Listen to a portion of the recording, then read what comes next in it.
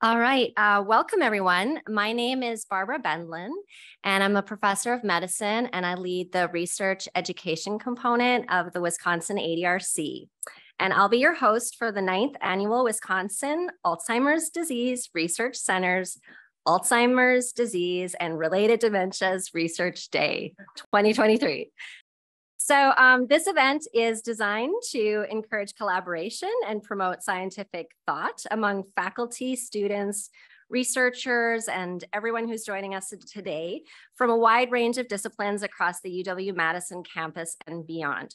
So I hope you will enjoy today's engaging lineup and that you'll also meet new people and that your research efforts will be inspired and ultimately, that we join together to improve the lives of people affected by dementia. So I'd like to thank everyone who has helped make this event possible.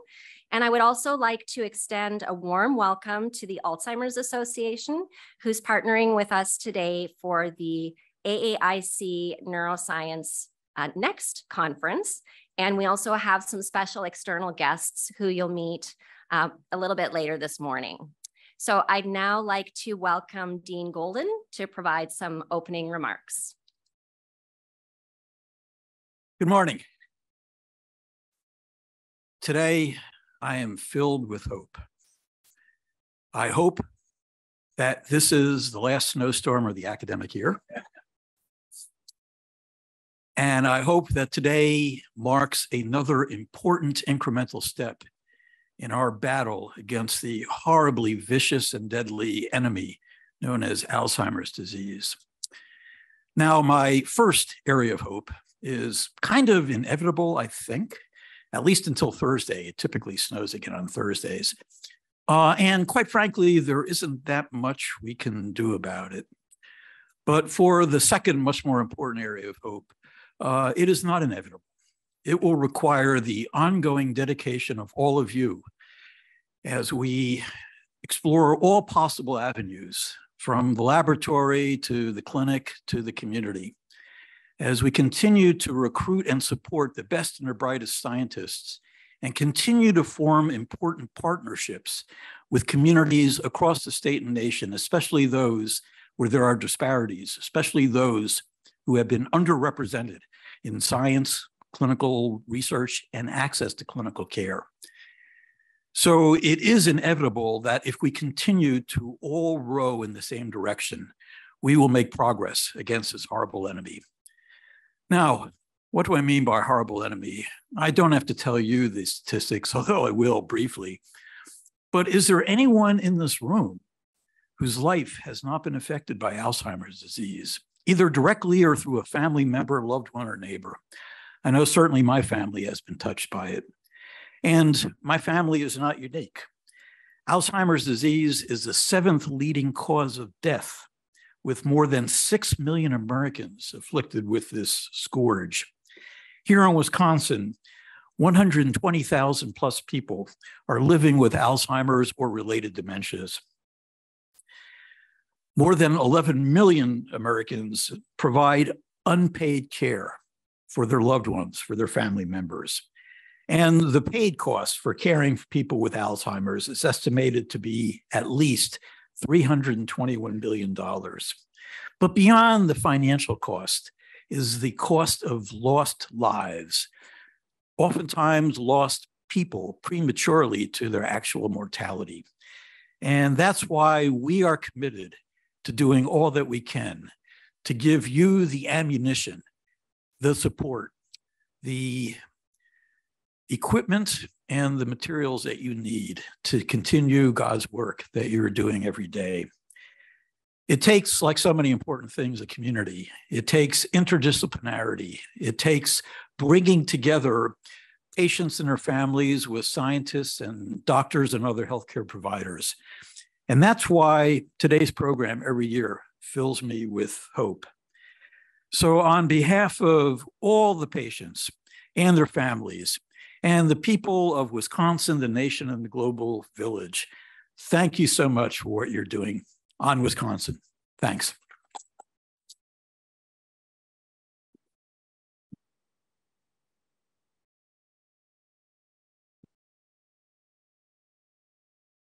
Thank you, Dean Golden.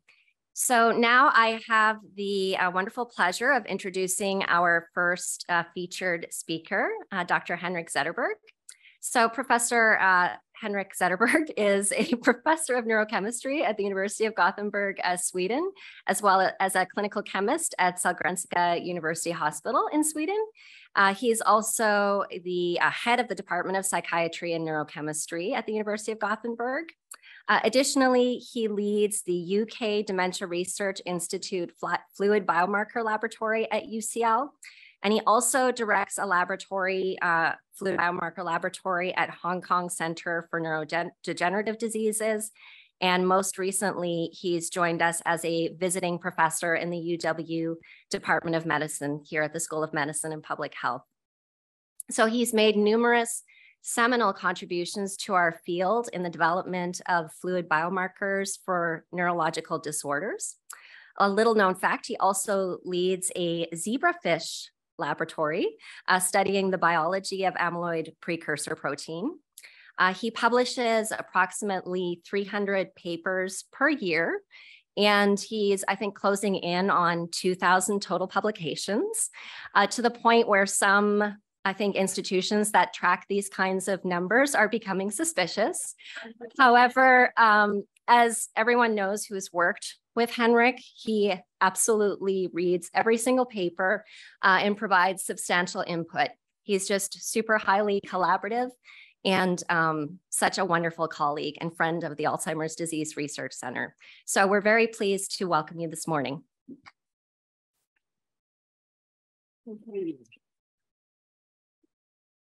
Thanks a lot. Now let's see here. Yes, there were many long words for you to say this morning, Barb, with the introductions of the name of the day and the labs, and so I am very happy to be here. Also, I would like to tell that all the publications are really not. I mean, it's thanks to all the collaborations that we are having, not the least with University of Wisconsin. So that's and the team here.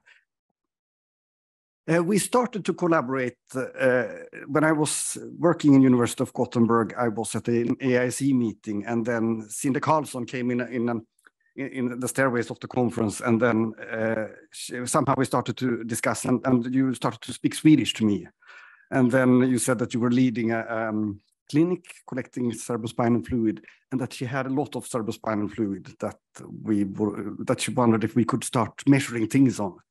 And that's how it all started.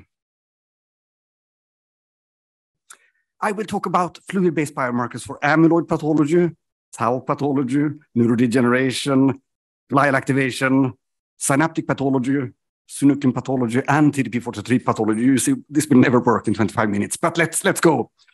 We start with amyloid, and this is the easiest marker. You know that it's really a question about now, let's see. Oh.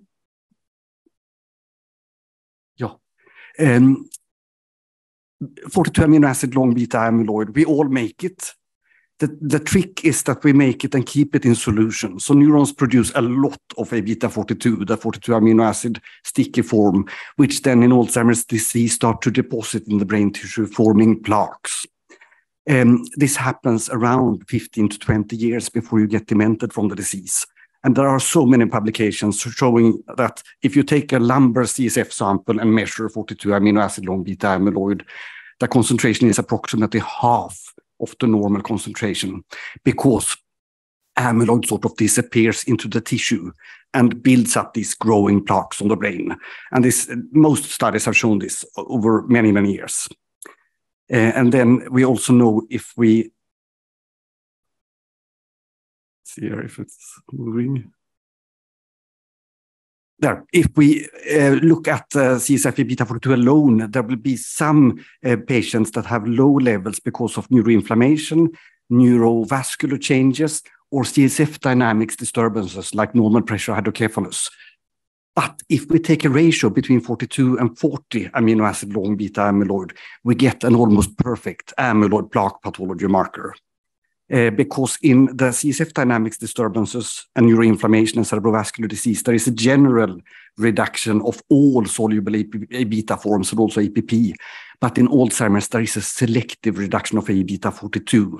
So this is where we can actually make this type of ratio, giving an almost complete concordance of CSF A-beta 42/40 with amyloid PET. So if you're designing clinical trials or if you want to prescribe new anti-amyloid drugs, then you can actually, depending on where you work, use either amyloid PET or CSF A-beta 42/40 if you want to diagnose amyloid. But of course, CSF A-beta 42/40 will never give any information on the anatomy of or distribution of the plaque pathology, which amyloid PET will.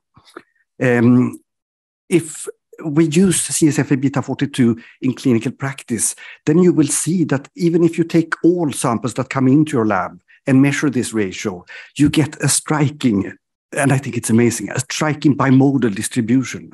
Here you see what it looks like when we did a validation study of the Lumipulse A-beta 42/40 test, which now also is FDA approved. And this is what it looks like if we take out all of the data we generated during 3 years. We get this type of bimodal distribution.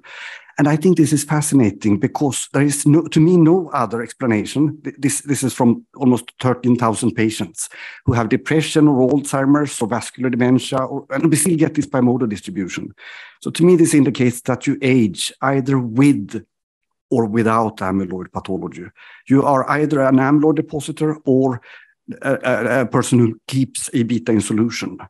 And we know also from longitudinal studies, not the least in collaboration with you guys, that all young people are not depositing amyloid. They keep the A-beta in solution and the ratio is normal. And then one day it drops and it happens relatively quickly. It's almost like you wake up one day and have a low ratio and then amyloid starts to grow in the brain.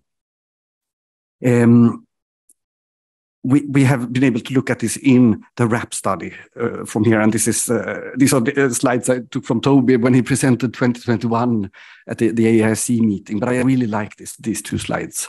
So here you see people who are in the RAP study. They are cognitively normal, but they have one family member or more with sporadic Alzheimer's disease. And then to the left, you see their CSF A-beta 42/40 ratios. And you see between 40 and 50, there is no one with a low ratio in this study. But from the age of 50, you see that people are dropping in the ratio, indicating that they have then started to accumulate A-beta in the brain. And then a few years later, amyloid PET becomes positive, and then the amyloid PET signal grows in a very parallel manner, which to me indicates also that once you have started to deposit amyloid, it's a chemical process in a brain matrix, which is very similar between us. And you can't do much to your growing amyloid by lifestyle. But of course, the way the brain handles the amyloid, then that could, of course, be lifestyle related. And potentially the onset of the aggregation could be related to lifestyle, although the studies I've seen the most indicate that the ApoE epsilon 4 is, of course, the strongest determinant for onset of amyloid. So if you look at the A-beta 42/40 ratio together with an ApoE epsilon 4 information, then you will know that a positive person who is ApoE 4 positive has most likely had the amyloid 10 or even 15 years longer than a person who is amyloid ApoE 4 negative. We can measure this in blood also.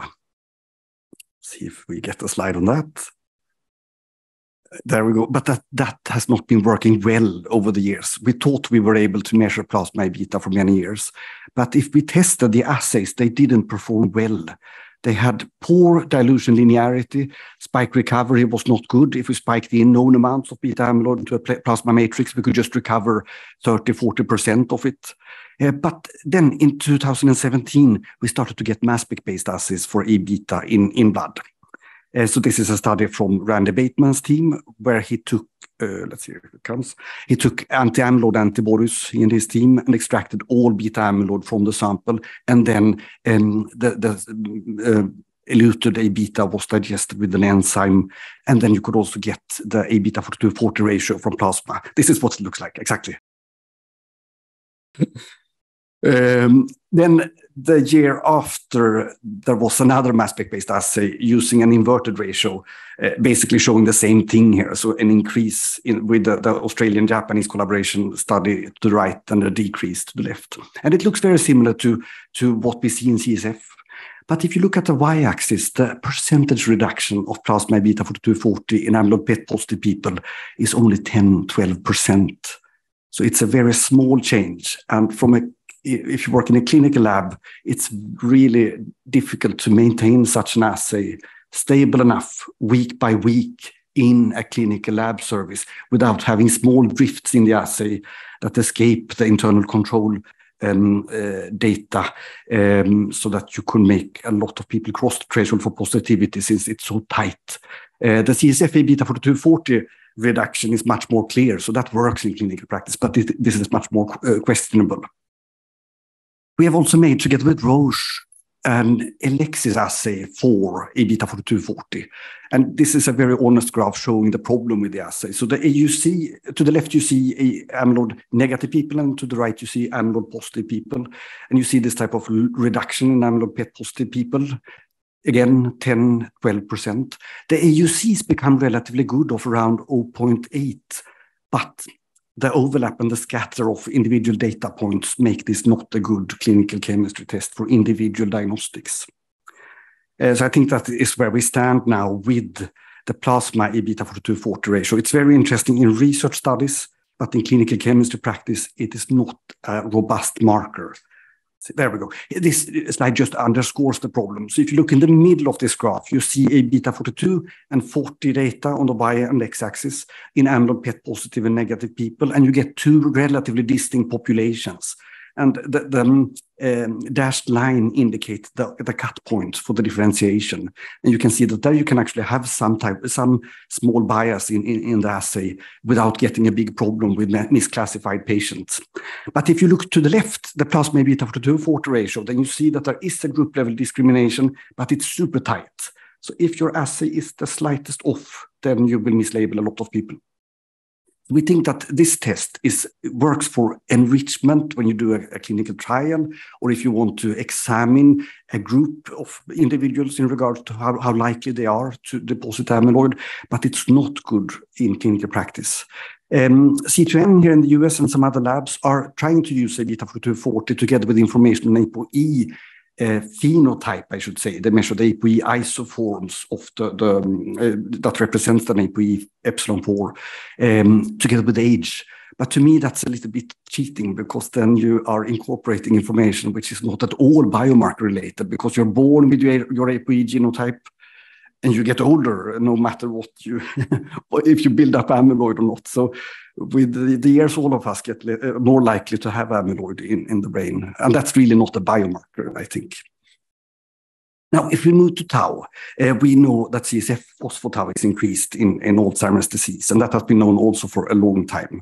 It was interpreted in the beginning as reflecting tangle pathology, but we also know that if you look in primary tauopathies, this is a very old study from Japan, where you see Alzheimer's disease patients to the left having clearly elevated total tau and phospho-tau levels in cerebrospinal fluid.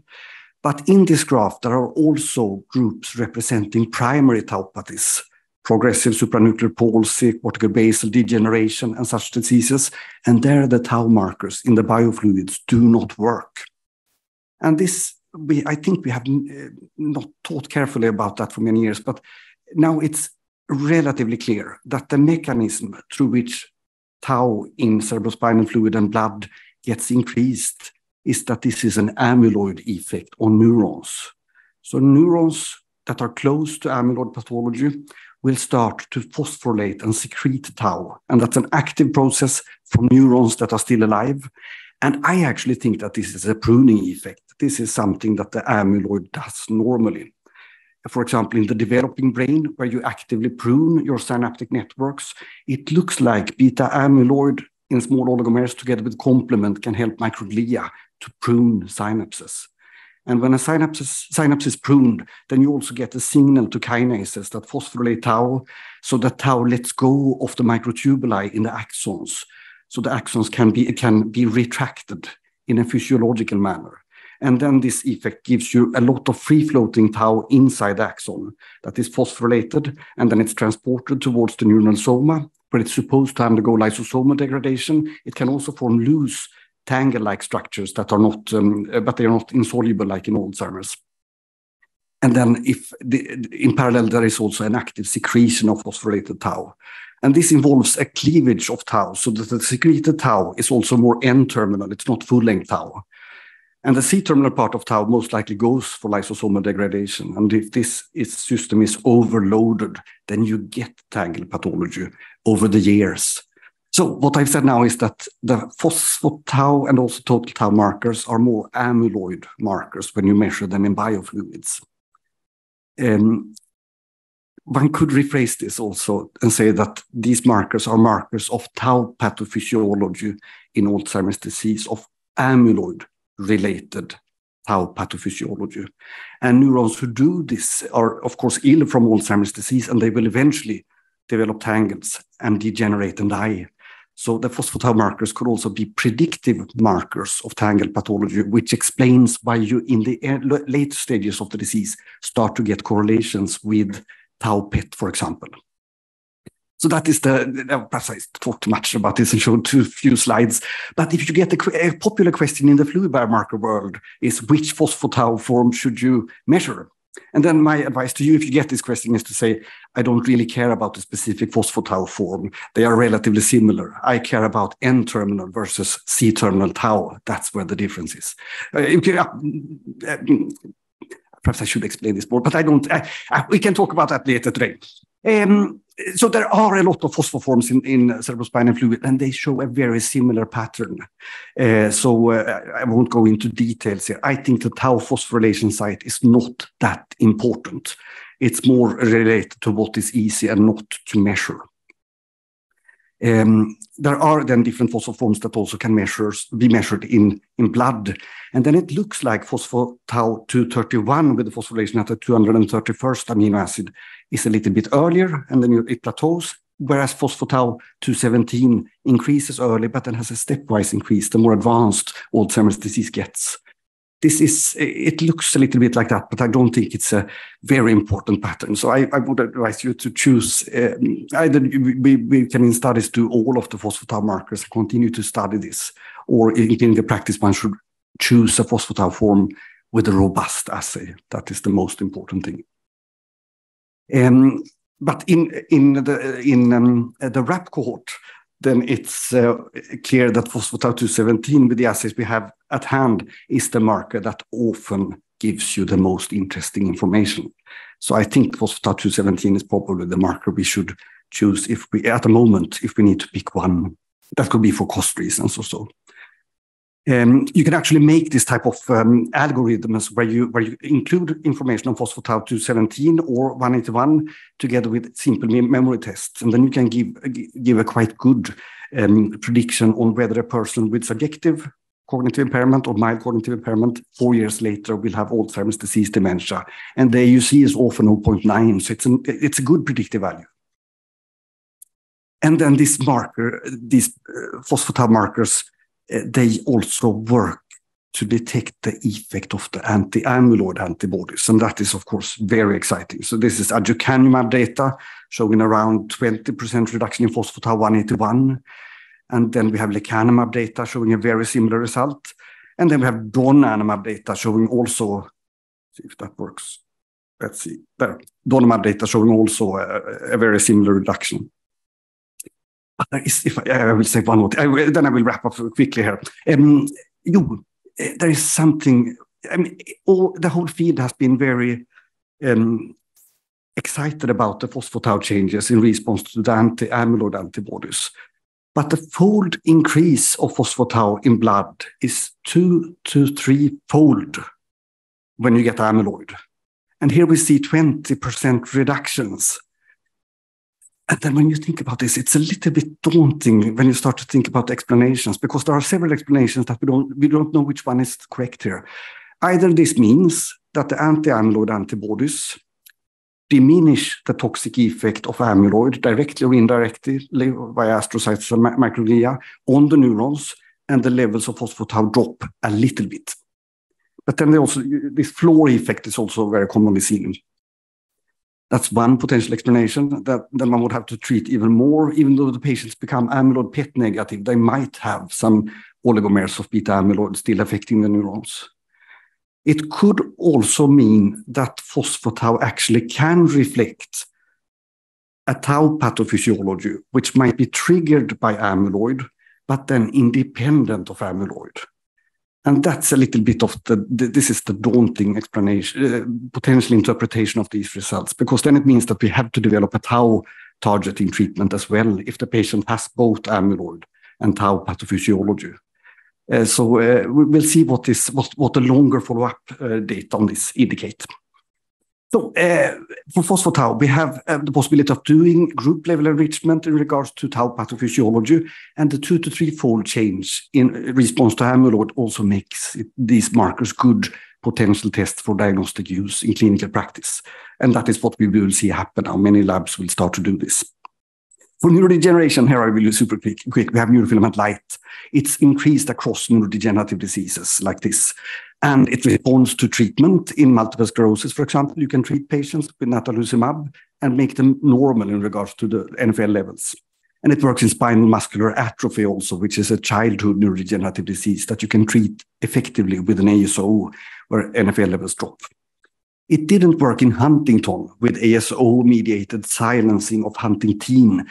But instead, actually, you could see with neurofilament light an increase in NFL that was dose-dependent and marked a toxic effect of the ASO. So now the company is trying to change this a little bit and make the knockdown more allele-specific so that pathological huntingtin will be knocked down. You can measure it in blood, that we know since a long time, and the dynamics after traumatic brain injury are similar in blood and CSF after experimental neurotrauma. So we have regarded plasma and CSF NFL levels as very similar biomarkers, but of course plasma NFL is much more accessible. But we also know, this is a study from Huntington, that the fold change of NFL is greater in CSF than in plasma.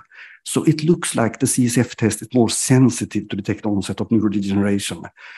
And this is important clinically, because if you do plasma NFL, you can never exclude a neurodegenerative disease. And this was, to be able to do that was a dream that we had when we developed the test, that we would have a super simple blood test where one could take the test. If it was negative, you don't have to think about neurodegenerative disease. But that's not how it works. On the other hand, if you in clinical practice find high NFL levels in plasma, then you have to find out why, because most often there is a disease there. This is in familial Alzheimer's disease where you see how people shoot off in their NFL levels when they approach year of onset. So it's a marker of onset of neurodegeneration and intensity of neurodegeneration. But in old people, if we go to a sporadic Alzheimer's disease cohort, NFL is a noisy marker because it reacts to cerebrovascular changes. There is a very irritating age-related increase of NFL. Brain trauma will also give you higher levels and so on. So it's not an easy marker to interpret in older people. And then glial activation, then we have GFAP. I will just show you here. No, it's not. Here, GFAP really increases in response to amyloid, astrocytic activation. Then we have synaptic pathology, SNAP25. Rachel Wilson here has done very interesting studies on this. It also might work in blood. And then we have synuclein pathology, where there is the possibility of using a RT-QuIC-based assay where you can spike in recombinant alpha-synuclein and look at seeded aggregation. So you follow with THT, onset of aggregation. If you have a lumbar CSF sample from a patient with synuclein pathology, you can look at seeded amplification of alpha-synuclein. And then it looks like this, that this happens not in Alzheimer's, but in DLB, in Parkinson, and in also MSA patients. And this is also our experience when we have tried this test in Gothenburg. I think this is a test we might consider to set up here in Wisconsin as well. TDP43 pathology can also potentially be detected with a similar type of test, but it's much more noisy, as you see in this graph. So more research is needed here. And then there is this type of summary that Inge Verberg did in Alzheimer's Association year in review symposium, and I've taken it straight away from Inge with her permission, that summarizes what we need to do more with the plasma biomarkers, and also that we still need to do cerebrospinal fluid research. Because one can get a feeling that now with the new blood biomarkers that work so relatively well, perhaps we should stop collecting CSF. But that is not what we should do, at least not in research cohorts, because we need to find new biomarkers for non-Alzheimer's neurodegenerative diseases, and that's much easier to do in CSF than in blood. And the new blood tests, how they should be used here, we have also summed this up in an appropriate use recommendation paper. But I will make sure that you get these types of references through Cheryl, and then I won't spend time on them. Here's the biomarker team, University of Wisconsin, and then with this, I would like to thank you for the attention. And I don't think I will see if I will be here the whole day if there are questions. Thanks. Is the time for questions? No, I spoke too much. I had too many slides. You did an amazing job. Thank you. And we are going to take questions actually at lunchtime for Dr. Zetterberg. So thank you, Dr. Zetterberg, again, for your support of the center and your collaboration and your direction of the lab. And yes, thank you again.